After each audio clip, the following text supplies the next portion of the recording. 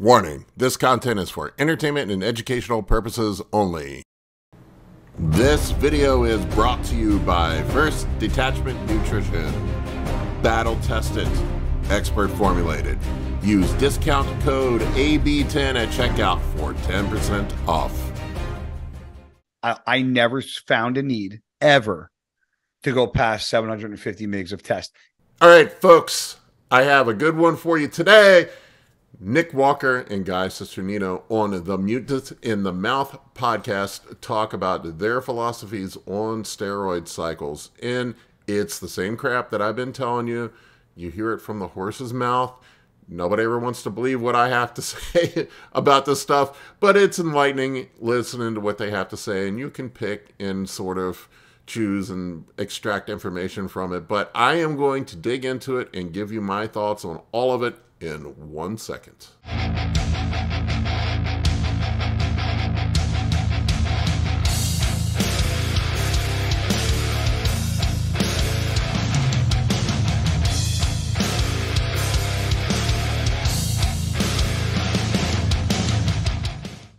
I never found a need ever to go past 750 mgs of test.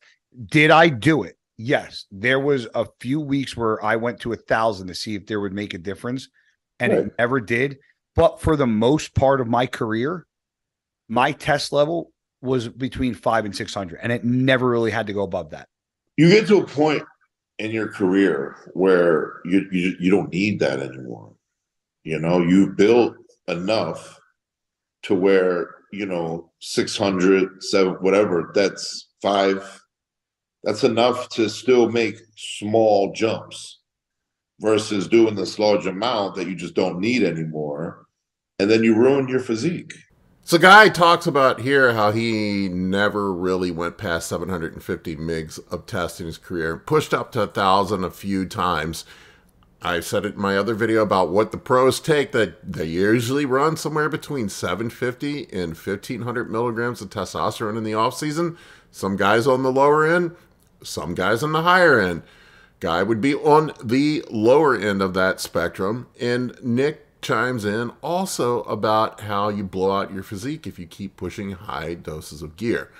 Now, that being said, you can read between the lines here in what Nick said, that you get to a point where you don't need a whole lot to maintain that physique or make small progress changes.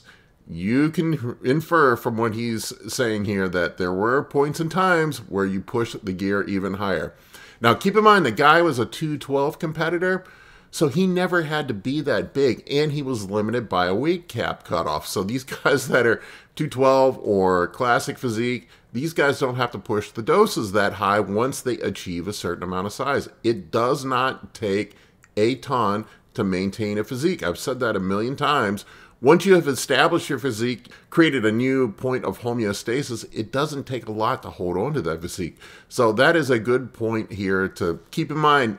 Now with Guy, he's a smaller dude than Nick. I would venture to guess that Nick has probably pushed the doses higher at some point. Now, I got the impression that maybe he's running lower doses now because he doesn't need that much to maintain where he's at. Do you feel, since you and Matt have done this long enough, I mean, I know I did, I found the things that I was like, these are the things that I like to take in the off season. Like my off season was always like, it was usually sussed Anadrol, and then maybe it was like EQ or it was NPP. And then my pre-contest was always very similar. Like it was always like test, EQ, and then the EQ would get dropped. Then it was Masteron. And sometimes Trend would get added in and Primo. And like, then you add in like girls toward, but what? Sometimes Trend? Yeah, I didn't always add in Trend pre-contest. Really? Yeah. Sometimes Trend. Interesting. Mm-hmm. All right, so this part's funny. Nick puts the time out on the, hey, you didn't take Trend on contest prep. This is sort of the old school versus the new school philosophy for contest prep and off-season cycles. Clearly, Guy Cisternino is an older dude. I don't know what his age is, but I'm guessing he's around 40, so The guys that were around in the early 2000s, the typical off-season was the test, EQ, MPP, Anadrol stack. That's what dudes did. That's sort of the old school bodybuilding, get big in the off season stack. He mentioned Cisternino, which is what a lot of the old school guys do. I tell people this over and over again. Testosterone is testosterone is testosterone. There's no difference between Cisternino and just taking testosterone enanthate or cypionate. It's all the same thing. It's all testosterone, just different esters with different speeds at which it hits your system. I do laugh about the trend part because a lot of guys now just take trend for granted. I remember, wasn't that long ago, 15, 16 years ago, you couldn't buy tren that easily. A lot of the guys used to take the cattle pellets in Phenoplex and convert them into tren. Tren was a relatively newer thing in the early 2000s. Now, there was parabolin before that, but it's interesting to hear the old bodybuilders talk about parabolin. They don't even realize, most of them don't even realize that it is tren. And now tren is a standard part of contest protocol. The old school dudes a lot of times didn't run tren. It was just things like test, Masteron, Winstrol, maybe some halotestin. It was just very, very basic stuff. Maybe drop the test and go to more DHT derivatives at the end of a contest prep. But that was sort of the old school contest prep methodology. Not all the guys use tren. Now tren is mandatory for contest prep. So for me, I think, I think my favorite is for the off season. I don't do orals in the off season. I don't like orals in the off season. Now, because just if you're going to say that, I just want you to say, well, I want to know if your reason is the same as my reason. Because we'll do orals in prep. So I personally don't want to do any orals in the off season going into a prep. To give your my version of an off season, obviously we're going to touch shit, but it's as much it's almost to stay healthy in a healthy range, because we all know when you get in a prep, shit goes hard a little bit. Yeah, it is. So for me, I like to do test EQ with a little MPP, but the dosages always stay very moderate. I don't like to push too high, and then depending on the time frame, it might just go right into the prep. Yeah, or we'll take a good little break in between, and then start prep. All right, so a couple things to touch on here. First, Nick talks about how he does not run orals in the off season. This is another thing I've said in my other videos, that modern pros do not run orals in the off season. They don't contribute anything uniquely special for the off season that you can't get from other safer injectables. You give your liver, you give your kidneys a break, you give your stomach a break. Orals are just not the best choice for an off season. They crush your lipids, they crush your appetite, they increase liver stress. Anavar is sort of mild on the liver stress, so if you were going to use an off-season oral, Anavar might be a choice that you could use. But I'm telling you that most of the guys now do not run orals in the off-season. I do still see some guys running Anadrol here and there. I do see some guys that use Anavar and spot duty in the off-season, maybe pre-workout. But for the most part, a lot of the newer guys are staying away from orals in the off-season. Also, Nick talks about how he likes to run test, EQ, and nandrolone in the off-season. Most of the pros I see now run some combination of test, EQ, and nandrolone, or test, primo, and nandrolone in the off-season. That is a typical pro off-season cycle these days with no oral anabolics, and they stick with those compounds in the off-season. They don't push the doses usually as high as you do in contest prep. He even mentions here that shit gets real on contest prep, that basically that's when you throw the kitchen sink at the wall. And that's what I have seen, that most guys push the doses up high and get aggressive with things, especially the orals, towards the end of contest prep. That's when stuff gets nutty in pro bodybuilder cycles, is during contest prep. I have a video up about pro contest prep cycles. I have one of a real contest prep cycle from a real pro. You can look up in my playlists on cycles, pro cycles. I think it's over there, but there you can go ahead and see how nutty a real pro contest prep cycle gets and how many orals they run towards the end of it and how stupid it gets. Now, I'm not saying everybody does it that way, but that's the way a lot of the guys do it. And it's always the dudes that come at me and say, well, I'm a pro and I don't run that much. It's usually the men's physique guys that tell me that. It's usually the smaller dudes that say that. I'm telling you, the open class guys throw the kitchen sink at it, at least most of them. Now, I will say this, once you've established your size, you do not need to run as much as you do when you're initially starting your career. That's just how it goes. I'm not saying this is what you should do, but this is what some of the pros do and how nutty it gets at the pro level. So you don't take orals for a health reason, not because most people you'll hear say they don't like, yes. I don't have that problem. Yeah. See, I just feel like when you're in prep, you know, you got your Winstrol, you got your Halo, Anavar, Proviron. Yeah. So this is another one where guys called me out and said there's no way that everybody's taking all this stuff on contest prep. Listen to what he said. He said they're taking Winstrol, Halotestin, Proviron, and Anavar. So, I mean, you know, these are all the orals that usually get thrown in at the end of a pro contest prep cycle. Now, I'm not saying that everybody does that once again, but it just goes back to show you what I had in the previous video, which I verified that the cycle was real. This is what these guys are doing at this level. But I've heard of people, when they start carbing up pre-contest, add in Anadrol.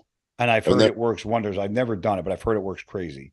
I've heard nothing but good things. Me too. Yeah, I'd be interested to see how that works. I've never done it. All right, so here's another one. You guys think I'm over here just making this crap up. He talks about how some guys run Anadrol at the end of contest prep. It's exactly what I've heard too, that some dudes run Anadrol to fill out at the end of contest prep. And this is another one that I brought up in my previous video about pre-contest cycles that everybody said I was nutty about. So, just so for you guys that think I'm making this crap up, this is what these guys do. You're hearing it from the horse's mouth right here. Nick and Guy are telling you right now what they are taking. Even the older you get, you find yourself being able to get away with doing less. 100%. Still get in the shape as if you were doing double when you were younger. Because you have that muscle maturity and you get that density to your muscle where you don't need because now you don't need the amount of anabolics to build, because now you're just trying to maintain, right? It's the difference between getting to the top of the sport and maintaining it, right? The difference of getting there and having stamina. So I feel like these guys have basically validated everything that I've been saying on this channel for the last year. So this is another one that drives me absolutely nuts with the gym bros when they tell me, you're lying, that it doesn't take much to maintain once you've achieved a certain size. I'm running 250 milligrams of testosterone. Actually, I'm running 125 milligrams of testosterone. I forgot that I was even running a lower dose. And I'm maintaining my body weight at around 275, 270, somewhere in that range. It doesn't take a lot to maintain once you've achieved a certain size. And the people that say that's impossible are the ones that have never done it. Always. It's never the dudes that have been big that say, well, you can't maintain on TRT doses or you can't maintain on lower doses. As you get to a certain size, it doesn't take a ton to maintain it. Now, that's not to say you don't have to push the gas pedal down to get there. That's certainly true. There are points where you have to do more to get to a certain size. That's just how it works. Now, once you have achieved that size, it is pretty easy to maintain it, with the caveat that you are maintaining your diet and you're still keeping your training intensity high. I think that's where dudes get into this conundrum of believing that they are losing all of their size when they come off, or they just have fake gains. They just got bloated and fat from taking D-ball, and they get off of it and they lose all that bloat and they think they've lost muscle. They haven't actually lost muscle. You just lost all the bloat and water that you were carrying from taking your stupid ass D-ball. So that's not what's happening. You aren't losing muscle. You're losing intracellular water. That's it. So once you have real contractile tissue, it is hard to lose real contractile tissue. You basically have to try. You hear of guys coming out of pros that need to downsize for health reasons, and it takes them years to get the weight off of them once they have all that real tissue added to their body. That's been my experience. That's what I've seen. Now, once again, I don't want people to twist this up in knots. You do have to sometimes press down the gas pedal to add the size, but to maintain, as long as you train hard, as long as you follow your diet, you can maintain a fair amount of size on TRT or slightly above TRT doses. And I'm recovering horribly because I'm eating 3 times a day. That's also a big problem too. You're not eating. And my buddy Joe says it all the time. He goes, "What do you expect?" He like has no sympathy for me. He's like, "What do you expect?" Yeah, does the supplements play a role? Yeah. Yes, but if you're not eating enough, you're fucking. I know. So I'm really starting to feel like these guys read my mind. He literally goes on to talk about how coming down to TRT doses or even coming off, how he can't maintain size, he can't recover, and he's having issues from being stupid and not eating enough. And when you're eating 3 meals a day and not getting adequate nutrients in, you aren't going to recover, you aren't going to maintain the size that you had, and you're going to increase your risk of injury if you're still trying to train the way that you were when you were enhanced. So gear works. No one's denying that. No one's denying that steroids do work and that they help add muscle, that they help you grow, but they don't do everything for you. There are many factors that you have to maintain to keep size. Training, sleep, rest, recovery, protocol, your gear protocol plays into it. Your food, 100% your food. To me, I think that's the most important part. If you aren't eating, it doesn't make shit all a difference what gear you take. I've seen it over and over again. It's just, there's so many different things that come with bodybuilding. And, I was playing with fire and I ended, I wasn't doing things right. And I tore my fucking quad. And, now here we are. And, I tear my quad 2 days later, my gym gets a hip press. So it's like, now I gotta. All right, guys. So one last thing here. I have a short clip from Guy talking about basically sustaining his career and being stupid and doing stupid things at the end. And this is, I wanted to include this, and this doesn't have really a lot to do with the whole cycle thing, but I wanted to talk about playing the long game in bodybuilding and longevity. And Guy goes on to talk about how he is happy he didn't do all the stupid stuff with cycles and press the doses super high like some of the other competitors did and end up having long-term health consequences as a result of it. He said that he has been able to maintain his health for the most part. He did have some injuries from training hard, from going a little too crazy with his training, and he tried to continue to train with the insane intensity after he retired and cut his gear and his food back that he was before. This is another point I want to make here. One thing that probably he's not taking into consideration is that he's in his 40s. When you hit your 40s, you cannot continue to do the same stupid crap that you could when you were in your 20s. So if you think about it, when I was 20 years old, I could go out or 21 in college, whatever, I could go out and hammer a bottle of liquor and get up the next day and go to class and be just fine.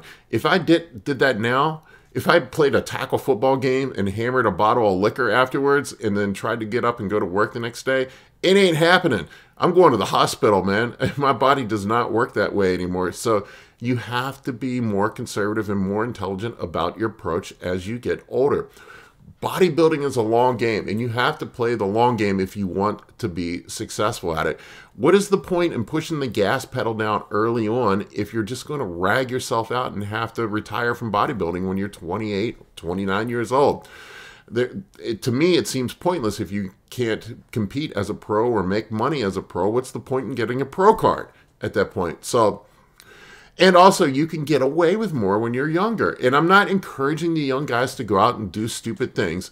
I think you need to play the long game. I think you need to be more intelligent about it, take the smarter approach. It seems like Nick Walker might be taking the more intelligent approach. I know that he's changed up his training. From what I understand, he's dropped from the floor deadlifts. It seems like he's being more conservative with his cycles in the offseason, if we're to believe what he's saying, that he's not running orals in the offseason. He's not competing multiple times per year, once or twice a year. That's all he's competing. So a lot of the damage that you do to your body in bodybuilding is done during contest prep. as we've seen with the toxic cycles and with the extreme things that are done to get ready, such as dieting, cardio, all these stress that it puts on your body. So play the long game if you're serious about this and if you want to get your pro card. Think long term. There's no point in burning yourself out before you can even step on a pro stage. And for you older guys, just be more conservative with it. You can't do what the young guys do, and you can't try to do those same things. You're just going to hurt yourself. All right, guys. Let me know what you think in the comments section below. Before we go, I want to give a quick shout out to my sponsor, First Detachment Nutrition. They help me pay for this channel. If you want to support me, support them. My discount code is AB10. I have a link in my profile, or I'm sorry, link in the video description below to First Detachment Nutrition. Go over there and check them out. They have awesome supplements formulated by the man himself, Justin Harris. Thank you for watching. For coaching or consultations, head over to www.anabolicbodybuilding.com to book your spot today. I can help you with optimizing hormones, fat loss, muscle gain, physique, athletic performance, nutrition, and health. For more information, shoot me an email at bigp3rd@gmail.com.